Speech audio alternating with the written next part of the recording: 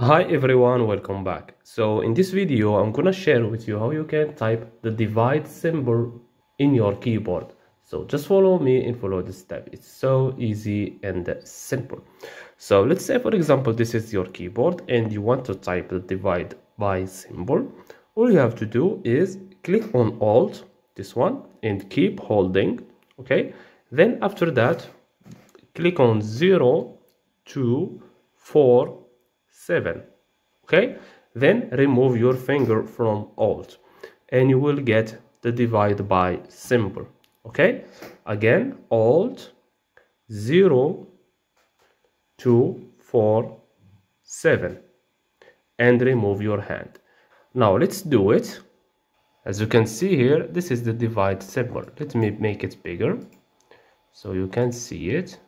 As you can see, and that's it. So I hope you found this video helpful. Don't forget to give us a like and subscribe. Thanks for watching and see you in the next one.